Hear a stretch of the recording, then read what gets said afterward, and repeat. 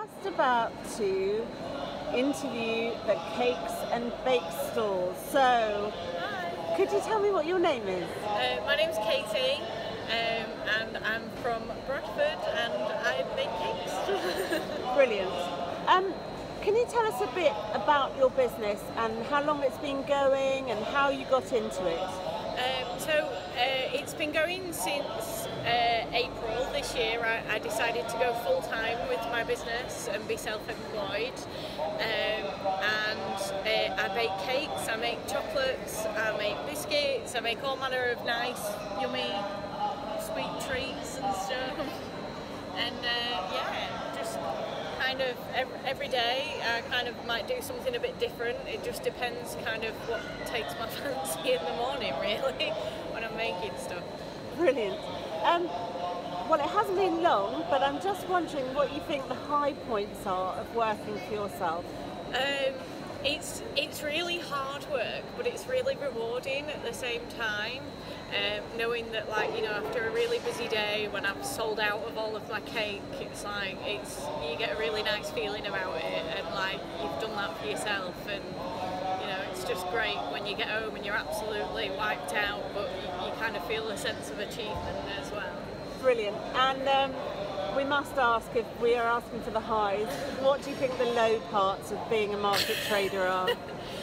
Probably the days where it's like snowing outside and it's freezing cold and you stood here for like 8 hours not really doing much other than kind of shivering. That's pretty awful. But then for every day like that, there's like loads of really good days. So do you sell anywhere other than on your market stall?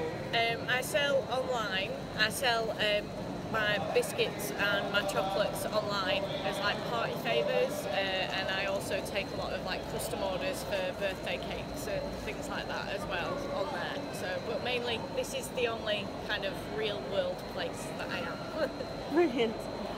What marketing methods do you use to promote yourself? I use a lot of social media.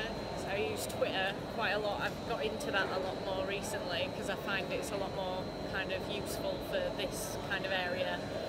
I use Facebook, I use Instagram mainly to take pictures of the stuff because it's really good for visual stuff, obviously, being Instagram.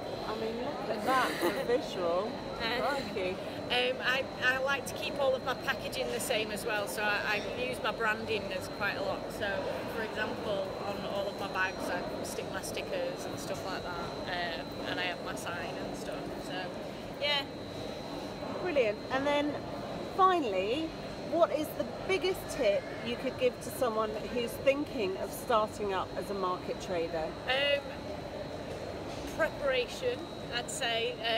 Plan what you're going to sell, try and find something that nobody else does, and that's it really, and just do it, because it's the best decision I ever made, to be honest, and I'm really happy doing it. Fantastic. Well, it's great to hear that you're on social media. It's obviously the start of Lovely Local Market Fortnight, so if you use the hashtag LYLM2017, we'll give your business lots of promotions during the fortnight. Thank you so much for the interview. Okay, and thanks. good luck.